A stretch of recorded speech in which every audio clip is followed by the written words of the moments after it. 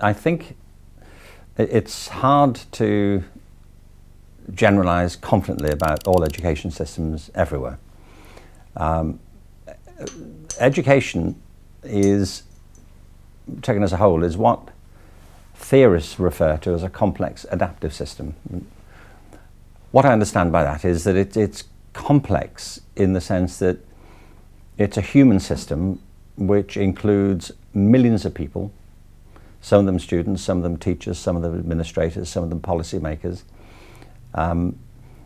It's complex in the sense too that they all have different interests. They have their personal interests, but they have different professional roles, they have different affiliations, they have different responsibilities. So it's a vastly complex reciprocating system, not a single system. And of course there are all kinds of cultural differences then when you move from one country to another one. Each school in any system has its own character and personality. Each classroom is subject to the dynamics of individual teachers and their particular students.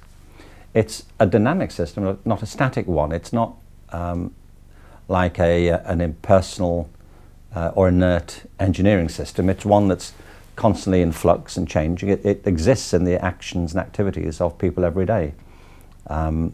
So although the term's a bit abstract, the actual system is living and constantly changing.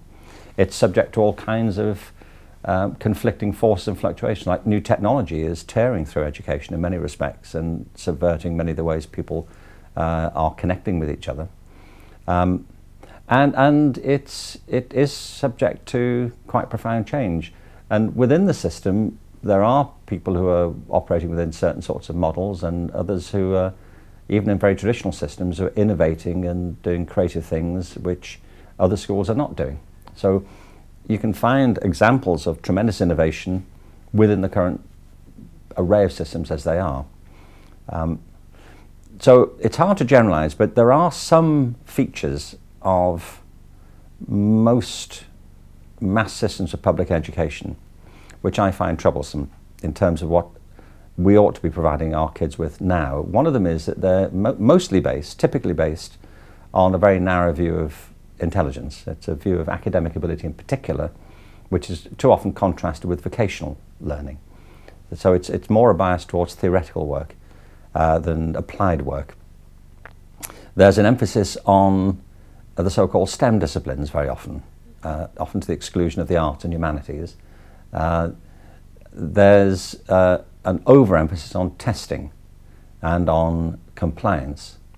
And there's also an emphasis on what I think of as linearity. You know, the view that you can anticipate not only the lives that our kids might lead when they leave school, but the lives they should lead, and that we express that in the way the curriculum becomes narrow to certain sorts of more utilitarian sorts of subjects.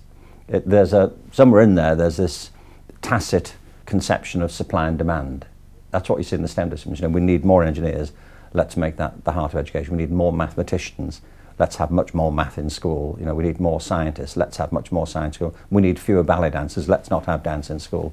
As if you can think of education as some sort of pipeline for manufactured products.